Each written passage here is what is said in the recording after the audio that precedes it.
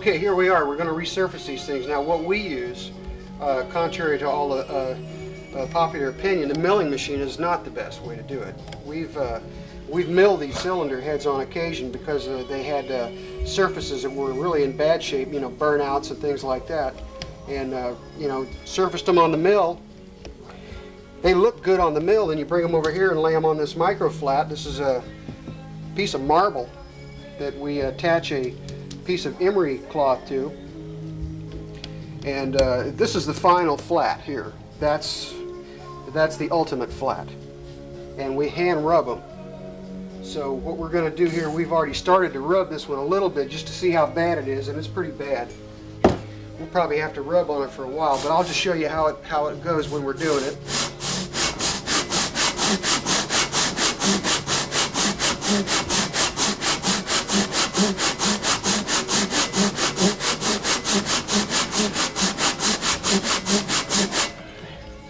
Then we flip it up and take a look, see what we've got.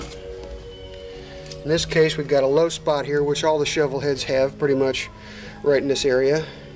But on top of that, we've got a couple of drops by the looks of it. We've got a drop here, and somebody dropped it there, or whatever, pried on it, did something with it. So we'll have to rub a little harder on this one to get it clean. We take them down till they're just barely clean.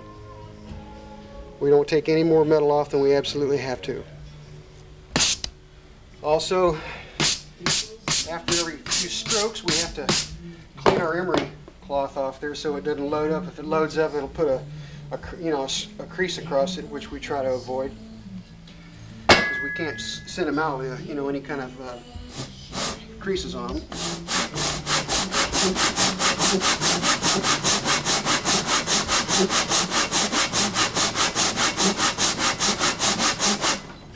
The reason we do this when we're like this is the last step of the procedure is because all the heating's been done, the head's been cured, we've got the springs in them, all the pressure's applied in the right areas.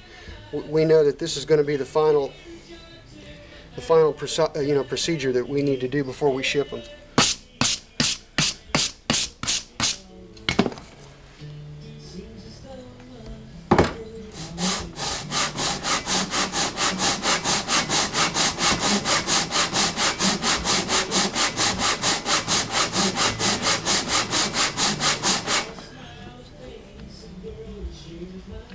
Yeah, we're getting it.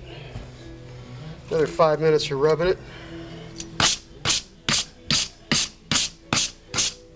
We're not going to keep the camera rolling during the whole process. We'll come back here in a minute and show you what we end up with. Alright, we've got the first one done. It's flat. Got all the little dings and shit out of it.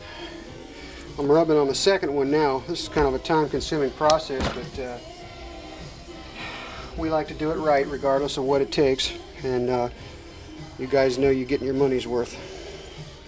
I'm going to rub on this one some more, and we'll get right back to you.